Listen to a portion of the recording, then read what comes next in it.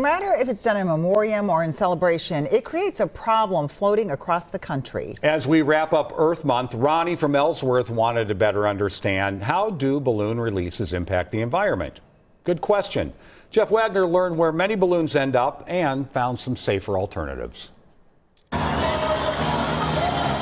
Visually, it can be awe-inspiring, but symbolically, balloon releases mean more than just a colorful display drifting into the sky. You're releasing emotion, sorrow, you're sending something up to heaven, but Kristen Trainer, they're not healthy for the environment, owns the Corner Balloon Shop in Maple Grove. What is your understanding about what can happen to the environment when balloons are released?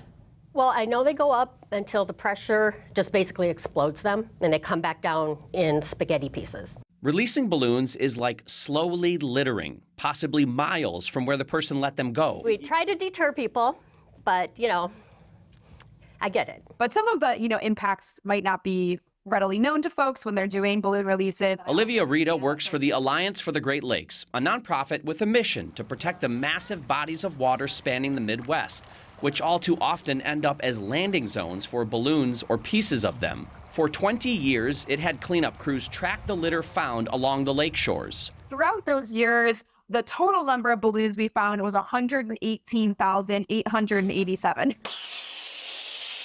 Are all of them biodegradable? Just the latex. So which ones aren't? Like the foils. Is that what Mylar is? Yes, yes. The shiny Mylar balloons never break down, only becoming smaller pieces of plastic. Latex balloons biodegrade, but it takes months, and sadly, animals often eat or get tangled up in their remnants. Especially with sort of like the latex balloons, like they might even look kind of like things in the water that they would normally eat. Mylar balloons present another danger. Their metallic coating conducts electricity, so if they hit a power line, they can cause an outage or fire. That specific issue led California to ban them. In fact, there are 10 states in the U.S. with laws against balloon releases, with exceptions for hot air balloons or scientific research, like weather balloons. You just got to be responsible.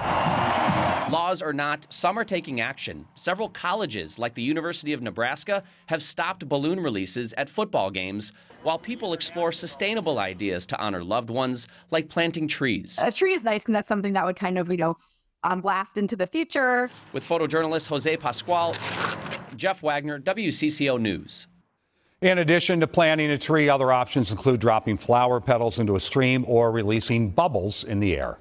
Thanks to Ronnie for tonight's good question. You can send yours by visiting WCCO.com.